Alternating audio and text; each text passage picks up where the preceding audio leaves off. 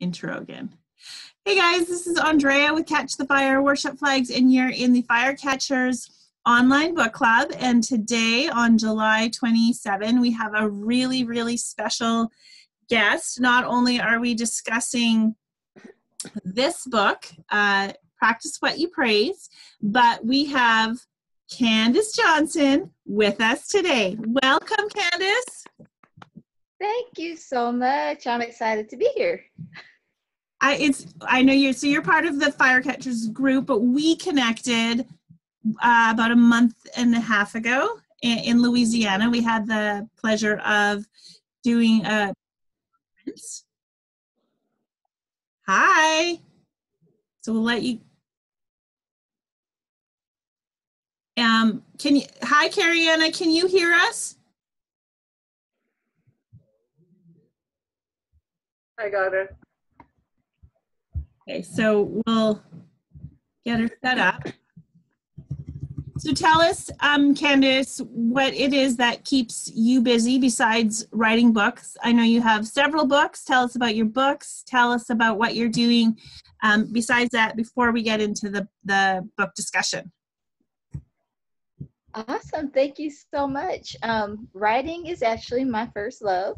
So I'm writing all the time, but I also dance. I minister in dance, and I teach dance, and I speak, and I like to do a little acting and plays and things like that.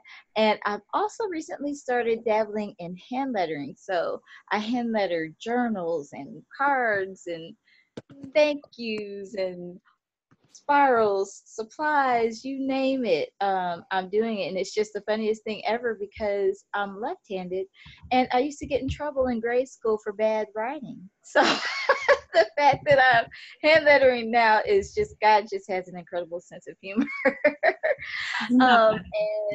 Sunday, I have an awesome husband, Cedric, and Sunday is our 12-year anniversary.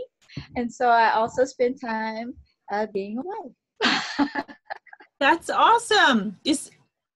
I also got to meet Cedric, Candice's amazing husband. He is, he's a teddy bear. But a lion as well, man. You know, he's so protective of Candice. Like, I love the way that he just helps her and manages her and just makes sure that she is safe. He treats her like a princess. Oh, yeah, really, really, like big time. Definitely. Yeah. He does. So God has just really blessed us. He really has. A train is coming. I'm just going to put myself on mute for a second. Rosie, pick up. How long ago did you write the book, Candice? Oh my gosh. I'm so glad that you asked me that. And the reason why is, I laugh every time I think about this. I'll try to make it really, really short. But I actually published the book in 2015. However, the first draft was written 10 years prior to that. Wow. It sat in the shelf for 10 years because fear had a chokehold on me. And it was just one of those things, ever since I was a young girl, and I'm in my mid-40s now, I was told I could write. People loved my writing. My writing was special. My writing was this. My writing was that. I even worked for the Associated Press. And I still didn't have confidence in it. You know how you can tell God yes, but you're not giving him a confident yes. And you not really believe always in that yes that you're giving. I didn't totally believe in that yes because I still worried about it. What were people going to think? What would they say? And things like that. So it sat for 10 years. And I'm the kind of person that sometimes God has to pull me by my shirt collar and say, hey, get it together. And that's exactly what happened with this book. I was in a corporate job that I was very, very, very unhappy in. And one day I just said, God, I just prayed. And we had these little rooms in the bottom of the building. It was like a 40-story building. And I went to the very bottom and I just cried and I prayed and said, God, I'm so unhappy here. And I said, I need my suddenly. Well, my suddenly came the next day, so be careful what you pray for. Come When they on. said, we're eliminating your position. So I wasn't fired, I wasn't laid off, but my position was eliminated. And they said, so we're going to outsource everything that you do. And that was when I really literally went home, took a couple of days off, and I pulled out this book, got it together, and got it published. So had I still been there, it would have been my excuse for not finishing the book. It would have been my excuse. Wow. So this book, so I want to talk about this book, and then you can tell us about some of your other books and what you are working on. But so I just before, as we were getting a conversation going, just before we started recording this for you, I was saying to Candice that as I was reading this book, I can completely hear her voice in it. And I have to say, so, when you read something or you get something, but a creative piece by your friend, and you really want to like it, and you're like, oh, it's really bad though, and I don't really. And I'm I'm so glad that this is an awesome book. Thank you. That I didn't have to oh no. So it's really so we'll get into the characters, and I have lots of questions for you.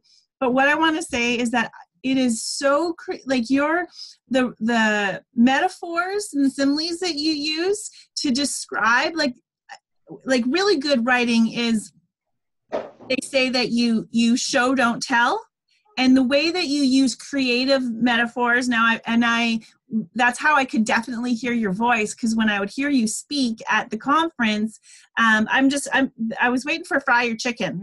There's no fry your chicken in here, but just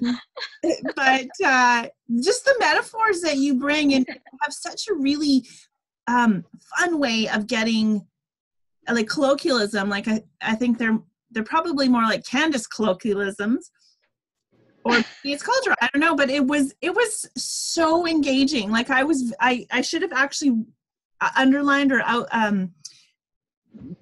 made some notes so that I could just share it in the group. But it's really well written. Oh, thank you. And it's just a fun read. So and there's quite a number of characters in the book. So one of my first questions is, maybe just for the readers out there who might be watching this and maybe haven't actually picked up the book, can you kind of give us a synopsis of the book in your own words, and then a little bit of a rundown of who the characters are? Oh, definitely. And thank you so much for saying that. And it's hilarious because the publisher, I actually first approached her about co-authoring that book with me. And I sent her the original draft, and she said, your voice is too strong and different. She said, we're not writing this together. You write the book and I'll publish you. And, I just kind of, these crazy thoughts pop into my head. I have to put them on paper.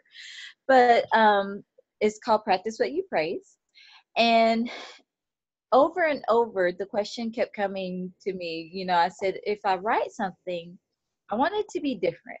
I've never in my life wanted to be the same as anyone else, or wanted to do the same things that anyone else was doing. I've never quite fit in. And so I wanted to write about a subject that maybe everyone wasn't writing about. And that question kept coming up: who gives you the right to praise?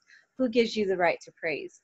Who gives you the right to praise? And ultimately, that's what the book is about. It's about a young teenage girl who's my favorite character in any of my books, probably because she made me a book mama. I wouldn't have birthed the books without her, but her name is JoJo. And JoJo is a teen mom.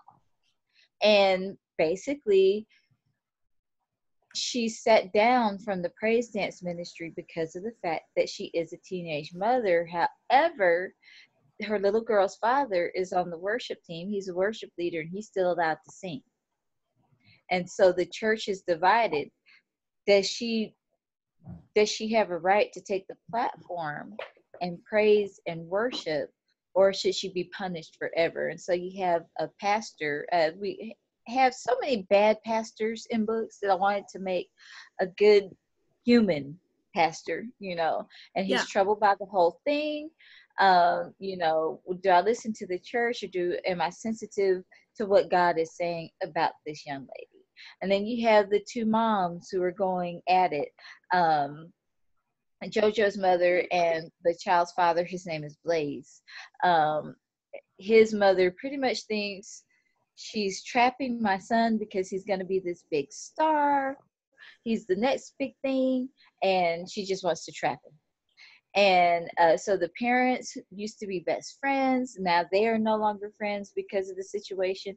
All this is going on, and the child can walk and talk by now. So it's been that long ago, and she wants to return to the dance ministry, but judgment gets in the way pretty much. And I've seen it in church a lot, and even with our dance ministry, with the dance ministry that God gave me, Ordered Sets Productions. Our dance company is all different ages, but I've worked with a lot of young people, and I see the things that they go through. I see how ministry can hurt someone, because sometimes we take our eyes off of God and what the focus is, that He's the focus of the dance. And in the book, that's what I'm trying to convey too, is that He's the focus of our worship. He's the focus of our praise. And you have so many flawed characters. Well, what sin is greater? Because everyone has these different sins. And her mom is, Judge's mom is a little hothead, Judge Frankie. And she's going off at every turn because she doesn't like that her daughter is being mistreated in the church. And then you have an associate pastor who is preaching on her from the pulpit. How wrong is that? Have you ever been preached on from the pulpit? How ugly is that? How wrong is that? Oh, Rosie's tickling me. But so there's, it's just one of those things. If we take our eyes off of our Savior, and we fall into sin without even knowing that we're sinning sometimes. And that's the basis for the entire book and her redemption. And mind you, she has repented. She has repented, and she does have a strong relationship with God. But this thing with the church is hurting her, and instead of drawing her to the church, is pushing her away, further away. Right. And I've seen it happen so often in real life. And I believe that's why I was drawn to write that kind of story. My stories are more faith-based, to where I like people to have hope and be encouraged, and not just beat down by the Bible, but uplifted with the scriptures. For sure. So I want to get into a little bit more of the characters and kind of delve into some of those characters but so I just was finding one such awesome little metaphor which tells you exactly, gives you this picture. So it's in chapter 7. We're talking about JoJo, I think. She caught a glimpse of herself in the dingy mirror, begging for a hit of Windex to purge its dust addiction, which is such a great way to say the window was super dirty. It's all of these great metaphors where you like, I mean, that's just really simple, and the message is so deep that those the little surprises makes it not quite so heavy, because you're dealing with a really, really heavy subject.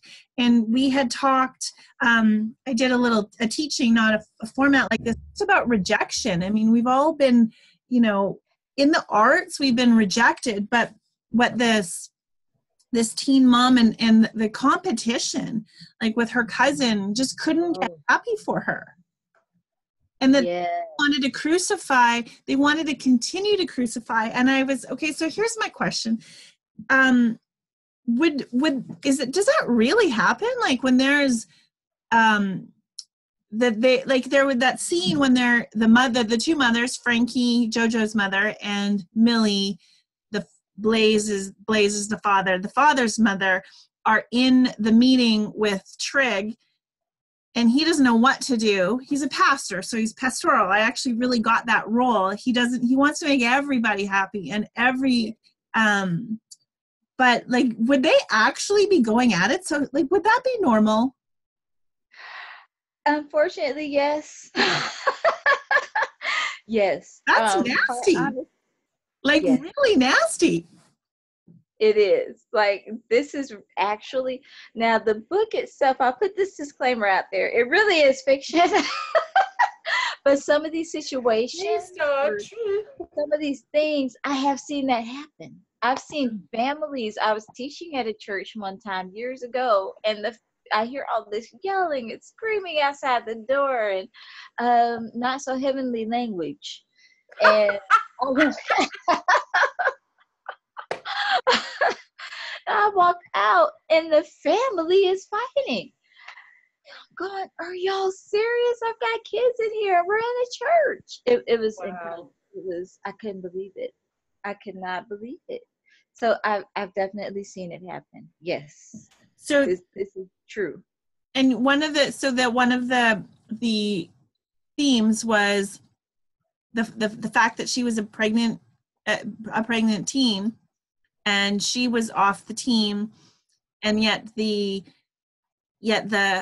father of the baby was moving on with his gospel singing career. Now, were you making a statement about also the sexism that is in the church?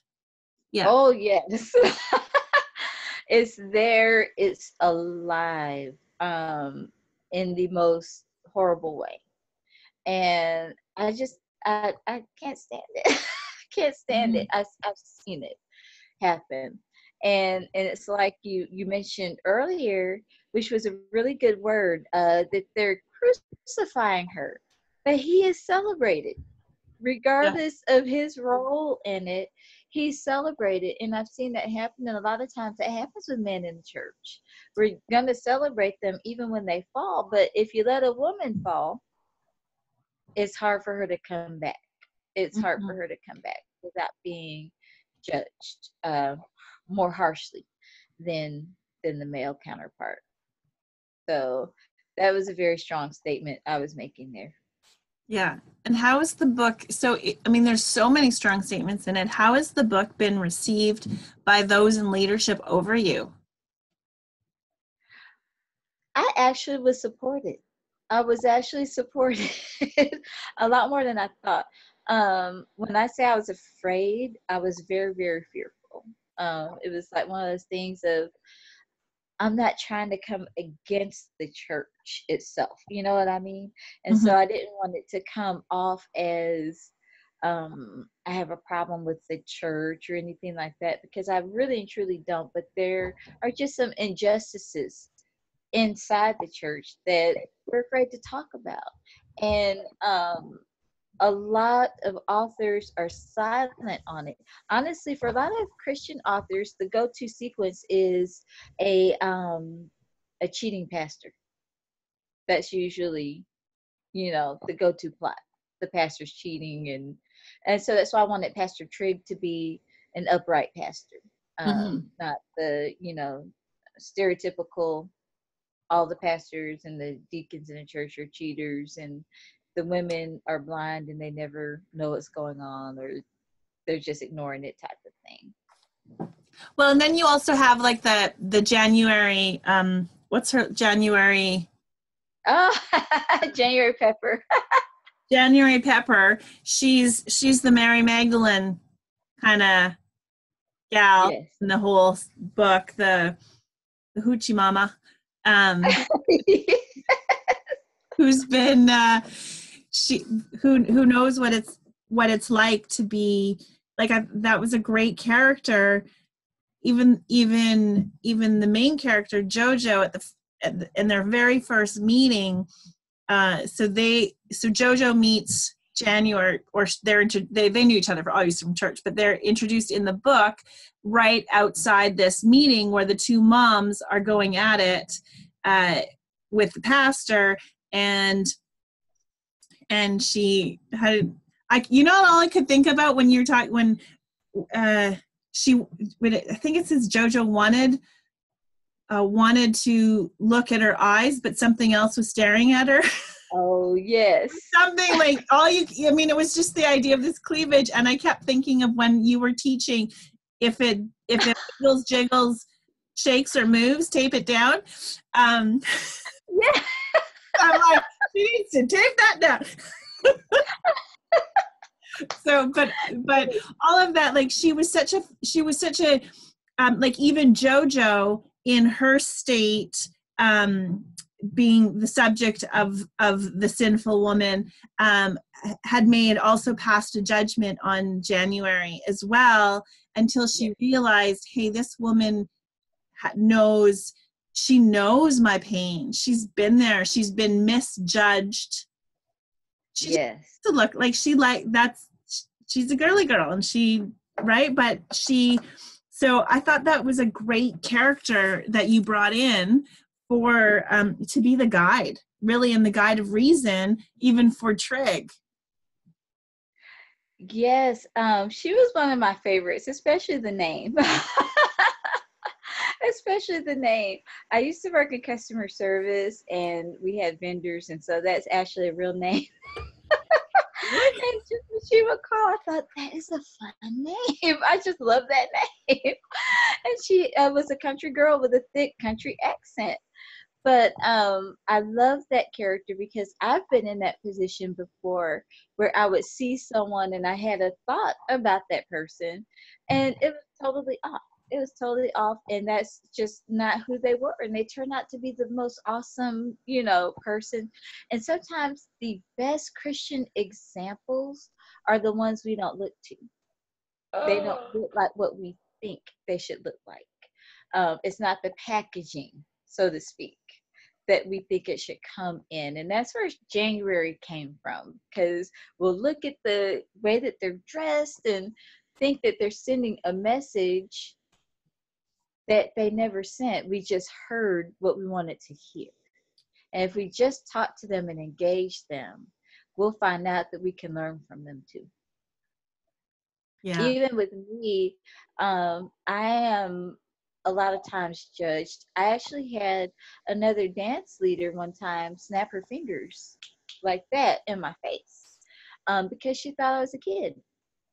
No one really looks at me and they know how old I am, so I can tell how you're talking to the youth at your church by how you're talking to me, because you think I'm one of them. And it doesn't mean Just that they before, Candice is really little. She's little in stature, not in personality, but she's little. So, and she looks super young. Like, we're the same age, but we do not look the same age. So that's where, the audacity. But even if you were a child, you don't talk to a child like that. Exactly. You don't talk to a child like that.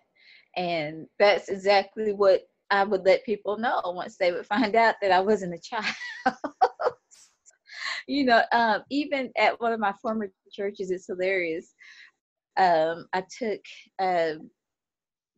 our daughter. Cedric has a daughter. She was a teenager at the time, and she didn't know where the restroom was. So I went to show her where the bathroom was, and we both got in trouble. And I was like, wait a minute, I'm grown. One of the ushers is just fussing at me. You kids need to get back in the sanctuary. I'm like, wait a minute, who are you talking to? But we just make assumptions where we shouldn't, and that's really what that character January is for, to keep us from assuming things about each other. And so, did you, when you were writing that book, did you, like you said, you've experienced that? Is there a part of you in all of those characters? Because I would say, like I was reading, there was probably at some point I've been all of those characters, except for the pastor, not pastoral. I would say now the pastor, honestly, that is definitely not like me at all, but he is very much like Cedric. Cedric is Yeah. very diplomatic. Yeah. He is very the peacemaker in every situation, quite literally. Like when he gets upset and he says something, I know when he's really, really, really upset because he's a peacemaker. And so if he says something to someone, or, I know, okay, he is really mad right now, really angry, because he takes be angry, sin not to heart. He literally does. So he's very calm and even tempered, whereas I am more on the spectrum. I'm better now. Once I found worship, I used to laugh. I said God made me so little because I had a little temper. I said I had zero tolerance for anything. I was more like Peter, just chop the ear off and worry about everything else later. But I learned to deal with my anger through worship. Honestly, and I said at the conference that worship saved my life, literally. And that's one of the things I feel like worship saved me from myself, because I had such a horrible temper in the past. So I had to laugh when writing JoJo's mother, Judge Frankie, because that in my former life would have been me. Climbing across tables and all that kind of fun stuff that I can't do now. But I would say there's a little of me in most of those characters. There's a little of me there. So I have just like a silly sense of humor as well. And so even with the deep subjects, that's why I had to put the humor in there. Because it was pretty deep. And I think that anybody reading the book is going to identify themselves at some point in all of those characters, where we need the mercy, where we haven't given the mercy. Right? Like, I remember a friend rightly accused me of saying that I wasn't. She says, that God's probably going to teach you mercy by the fact that you're going to require it. Like, how about we learn a different way? That's what she said. But it's true, right? So those that have been given mercy are way more merciful. So the Lord just gives you compassion in those. So the book has like on both ends of the spectrum, and they seem to like it extreme personalities, but at the end of it, we're all there. We're all in those in different areas. It would be easy to see each other or see yourself. Don't read it and think, oh, this is so and so. Don't be accusing. Just look at yourself when you're reading the book. But right, yeah. And I made them so. I had to make it extreme because that's how social media is. Yeah. If you notice, like when people, anyone who looks at my social media page will see you never notice anything political on my page or anything that I would deem polarizing, because it's so extreme, one or the other. And I'm not the kind that will break up a friendship due to politics. You know what I mean? Someone I really care about, we can have differences. But in this age of social media, it's like we can't disagree anymore. We can't agree to disagree. And I kind of wanted to show that that's how it is. It's like one extreme or the other. There's no middle ground or coming together. And as Christians and in the church, we're losing a lot of compassion because of that, and empathy. And I know how much grace I have been covered in. And I know how much mercy has been afforded to me by God. And sometimes we forget that. Yeah. So, it looks like I'm low battery. Grab my charger. I'm still here, so. It'd be terrible if we lost you in the middle of the conversation. I know, right? Oh, I would just pass out. Grabbing my charger here. But no worries. So I want to if you do you have any questions about the authoring process for her, and just like any other questions from anyone else? I don't want to be the only one chatting, but my question, Candice, would be from the author's perspective to those such as are in your presence at the moment, specifically the common denominator we have is worship/flags. What would be your most predominant recommendation as a takeaway from what you've written? Okay, hold on just a second. I'm sorry. Trying to get No, that's this. okay. I should have waited until you were. I think that's better. Okay. Can you repeat the last part? What would be my takeaway? What would you recommend to us be our most important takeaway from your work? Oh, wow. Hope. Writing stories of hope. What I say is that I write stories about hope, overcoming adversity. We like to write about troubles, but we don't like to write the solutions, if that makes sense. And so for me, I really want authors, anyone else who is currently an author or has aspirations of becoming an author, one of the things that we have to do is go for it. Put your heart into it.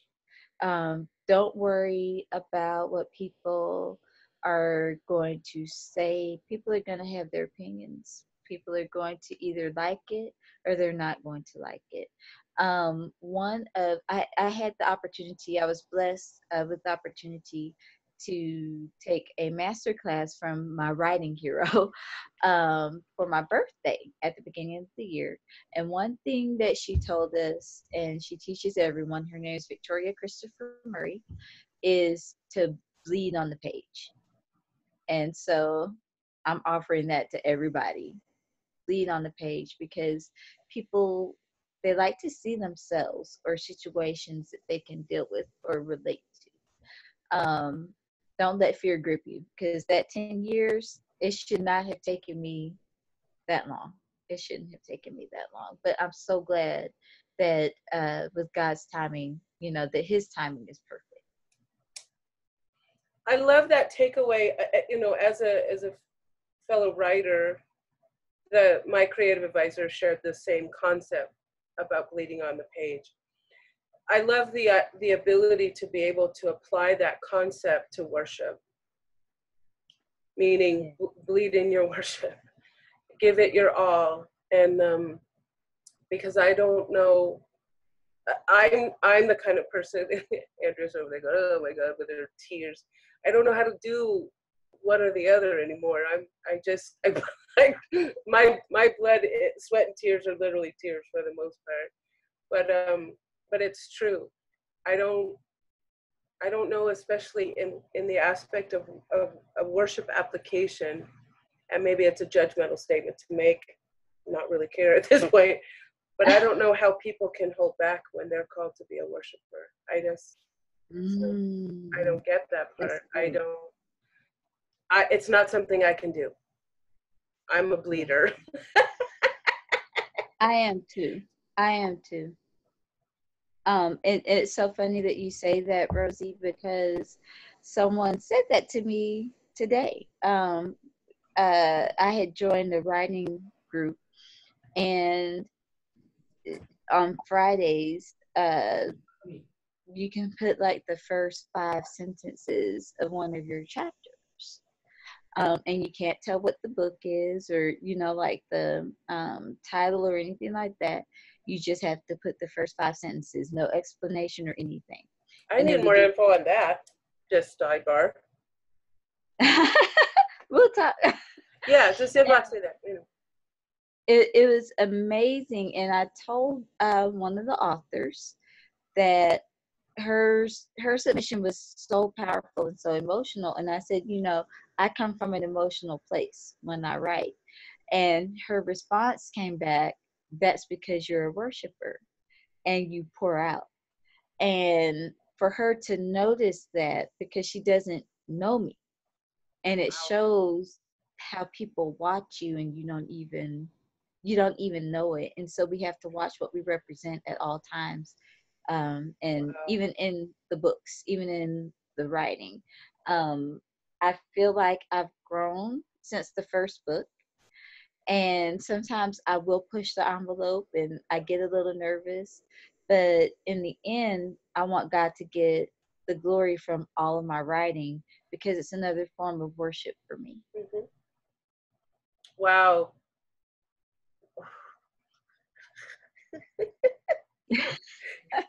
Julie or Cariana, are you writers? No. Cariana is. Okay. I just unmuted. Can you guys hear me? Yeah, we can hear you now. Okay, I'm still figuring this out. I you know, I don't as much as I should. I always consider myself writerly. Author yet. I'm not, you know. That's So, good. I like that. Writer. Me too. That's the best. I doodle. I'm not a writer. I'm just writer-ish. But I did mention with what you were saying, Candice and Rosie, about the bleeding and leaving it all out there when you worship. I had read a book. Can't remember which one right now. It was I think one of the ladies out of Bethel that does worship stuff, and she had talked about being careful what you release corporately. She's like, make sure you deal with all your stuff and then get up and worship. And so there's like truth to that. You know, I can see the wisdom in like making sure that you're not, you know, being responsible for where you're at, the positioning, but also I kind of questioned it a little, because like the flags that I have right now are the beautiful offering ones, and I'm using those for corporate worship. And so I really feel like where I'm at with, because me being on stage is a new thing, and so it is, I'm displaying my personal intimacy with God, and it's almost like I feel like released to do that, like I'm supposed to in this season. But it is, sometimes I feel like some of my gets out there a little bit. I bleed. I'm like, sorry guys, I'm like having a moment here on stage apparently, you know. And so it's been interesting to process through that. It's an Cariana, that's actually a really great topic for a discussion that we should explore sometime, because that's a great, I talk a lot about that. And Candice, we've had these conversations kind of just about being private worshipers before we're public worshipers, and that whole, as leaders, now you've put your stuff out there. Like now we're talking, I mean, you're so much, Candice, you're so much more than just even the author. I mean, I knew you I met you in the role of the dance instructor and the dance team leader and the production team leader. And just hearing your heart, I mean, it really did come through in the characters for sure. But it is amazing how many people, I think, are just really performance about it. And I mean, there's a rawness, like Cariana, what you were saying, there is a rawness about bringing, and that's your main character, JoJo. She danced it out. Like even like a worshiper who's if the only time you're worshiping, and I actually used a quote by you today on my Instagram, let us not be so complacent in our worship that we only lift our hands when it's time to dance. Yes. I forget what the whole quote was, but I mean, I pulled it from your page and I used it. And that's so Cariana, what you're saying, even if you are if that's you're being vulnerable in front, and that's okay, because you're vulnerable before the Lord all of the time.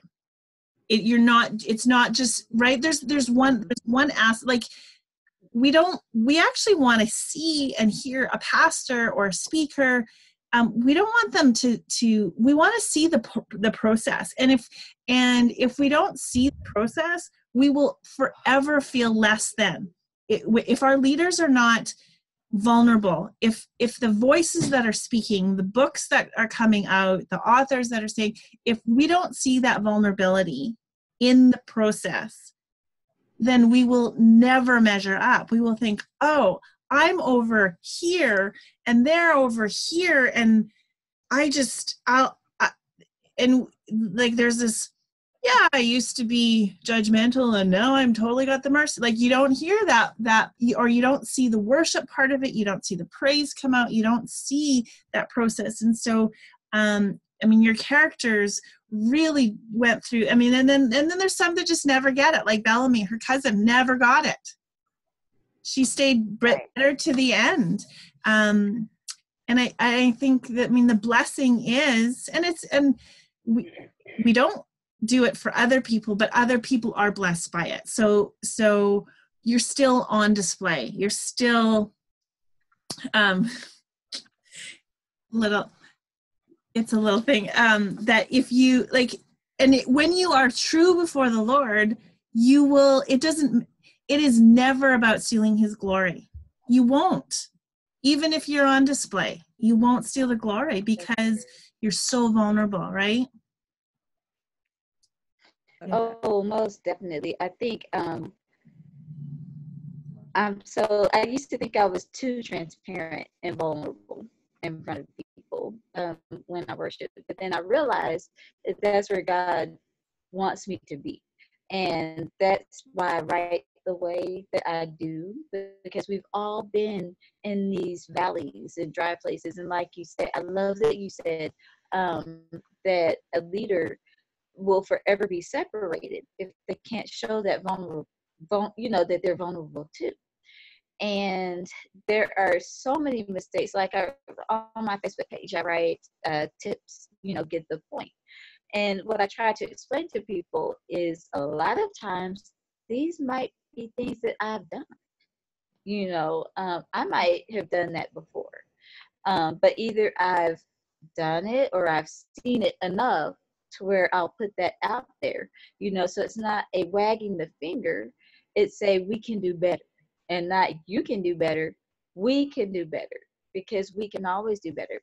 I even, I'm fighting this little battle, and it's a little thing, but to me it's a little big thing, where in recent years, people, like when we go out to minister, they'll put my name and then they'll put the dance company name. And so I'm trying to get people not to do that, because I said we're one. It's not me and them. It's us. You're bringing ordered steps, not Candice and ordered steps.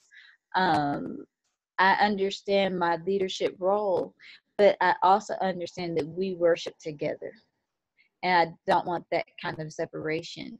And unfortunately, Bellamy, the Bellamy character in the book, that is a true representation of some people in praise dance.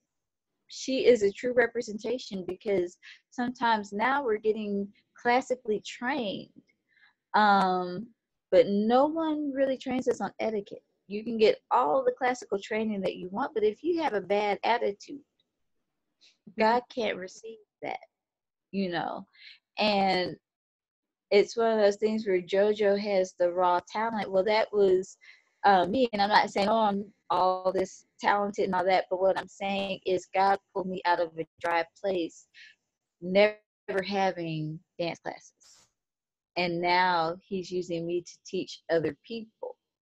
And again, we got to watch who we judge.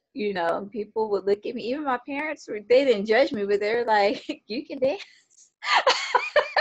I said, I don't know, but I hear God telling me to go do it, so I'm going. Was that question mark or exclamation point when they said it? It was a question mark, and their eyebrows raised, like, we've never seen you dance. Well, Jesus has. I said, well, the Holy Spirit is leading me to go dance. God's telling me to dance. I'm going to go dance. And they said, well, how do you know what to do? And I said, God's going to tell me what to do. So it's just one of those things where I may not have the same background and training as someone else, even in the writing. Even with writing the book, honestly, these even the person that published the book for me, the first and the second book, she's a best-selling author too, an award-winning author. And even that for me was intimidating, but I felt God just really pulling me to reach out to her, and I was very frightened to do so because a lot of times in my life I've been the one who will let an opportunity pass because I was too afraid to open my mouth.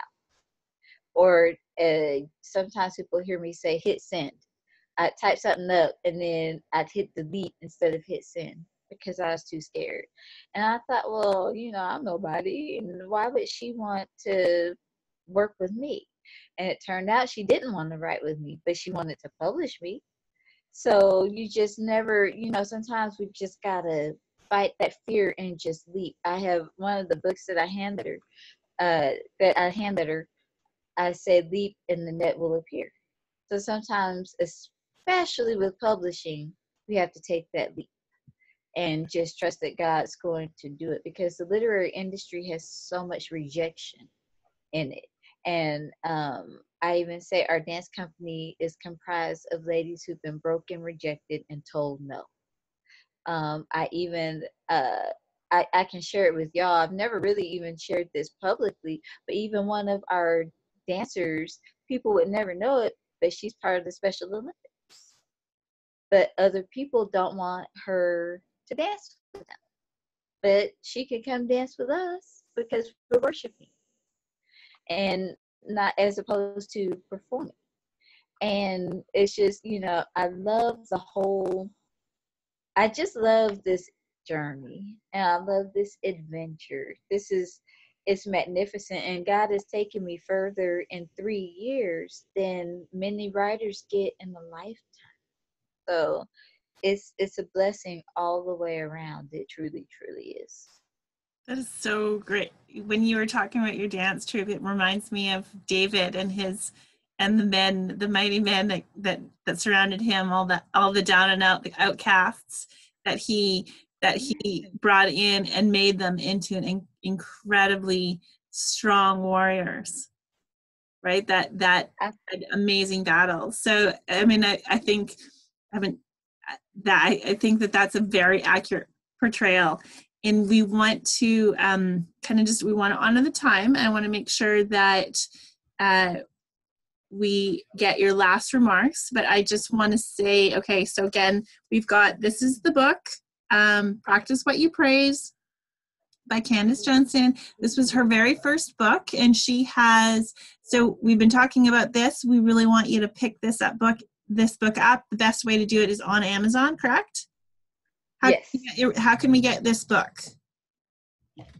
Go on Amazon, or you can inbox me and I can send you an autographed copy. Rosie wants an autographed copy. And tell us what you are, tell us about your other books and what you're working on now. Okay, so let me make it short. The next book following up is When All Praise Breaks Loose. And that's picking up with Pastor Triggs' story. He was such an intriguing character to me, so I had to pick up his story. And the dance teacher. And she didn't really have as prominent a role in the first book, the Epiphany, the dance teacher and the little romance that they have going. So that's the follow-up to Practice What You Praise. And then I wrote Brown Girls books. I was part of their anthology called Single Mama Dating Drama. My story, but there's secular stories in there, but my story is the Christian story. And it's a faith-based story, and it's called Mom's Little Prophetess. And it's about a little girl who every man that her mother meets and tries to date, the little girl says, God said he's not the one. So she's a little prophetess, literally. And then I've also written a nonfiction book. I published it in January, and you can get it on Barnes and Noble, or iTunes or Smashwords, and it's called Cry But Keep Going, and that's devotions, prayers, and testimonies. It kind of has a little bit of background on me and just some encouragement and inspiration. And I always say it's all right to cry, but you have to keep going. You have to keep going. Don't quit. Right now, and I hope everyone will pray with me, but I have sitting at the publisher waiting to see if they're going to publish it or not. It's called Send a Revival. And it's pretty deep. It's very deep. And I am in the middle of finishing right now. Only tithes, like tithing, will tell. And that's a deep one because no one likes to talk about tithing. Say that again. Tithing. Only tithes will tell. Only tithes will tell. Okay.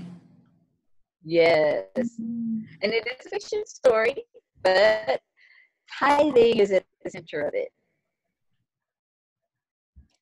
And then Send a Revival is the one that, I completed and just waiting patiently for the publisher to give a... Sorry, it's called Send in Revival? Send a Revival. Send a Revival. Sorry, it's just cutting out. Is it cutting out for the rest of you guys? Yeah, you're breaking up a little bit. So I want to make sure that these, that the titles, that people can find the titles and pray about the ones that are coming. And so we have the Practice What You Praise, and the sequel to that one, or the one is called, again? When All Praise Breaks Loose. When All Praise Breaks Loose. We'll have these links we'll put it on the Catch the Fire Worship Flags Facebook page, and also in the Fire Catchers group, where it's easier for us to all interact. I'm gonna pray, but do you guys have any more? Do you have a question? One last question before I pray? No? I just want to say thank you so much. I enjoyed myself. Candice, it was really great for me to be able to see you again and chat a little bit. And so, I mean, it's really great to have, big league friends, man. Oh. So, and I consider you a friend.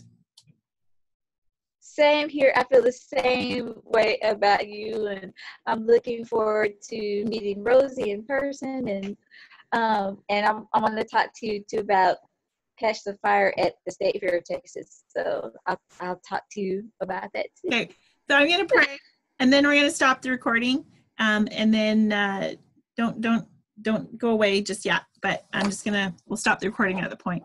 So, Father, I thank you for this time. Thank you for the creativity that you unleash upon this woman, that she is a dancer and a writer, and she is doing lettering, and how you redeem your just sense of humor and how you redeem everything